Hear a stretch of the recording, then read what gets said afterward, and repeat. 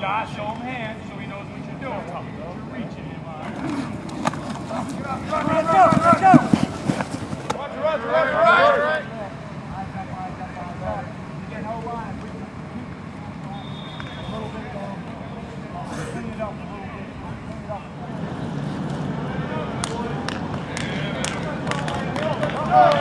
Go, baby!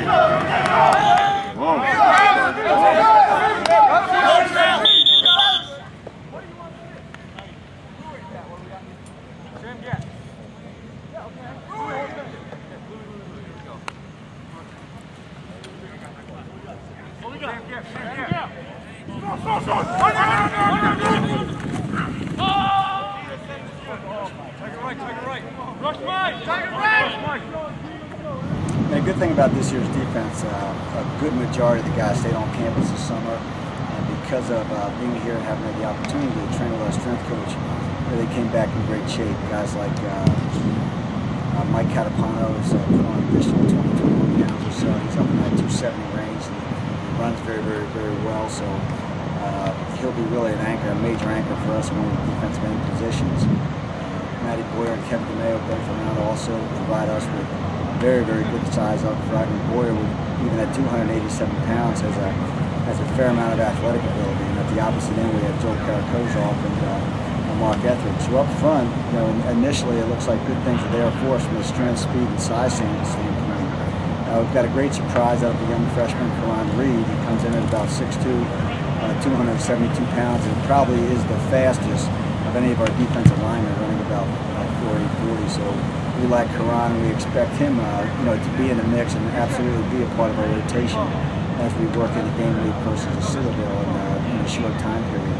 And at the linebacker position, pretty much as expected, Britton and Cody both playing quite well, doing a good job. John Callahan coming back off of knee surgery is a little bit slow and has a pulled hamstring at this particular time. Getting good work for Jamil Adenji from an experience standpoint. He hasn't played a whole lot for us in the past, but he's got some speed and athletic ability and he's doing some nice things for us.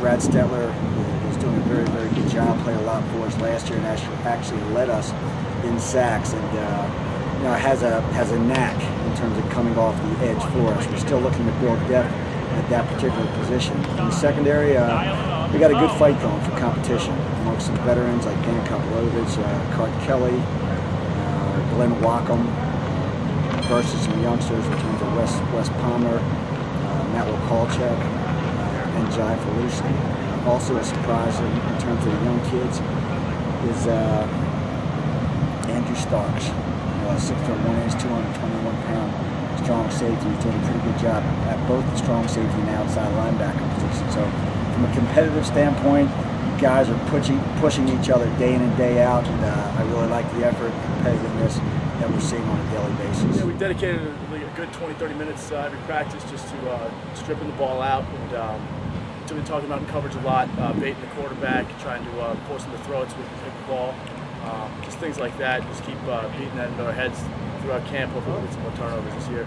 Oh yeah, definitely. I mean, I think on any team you got to have some leaders at linebacker, just because we were in charge of run defense and pass defense, like most positions.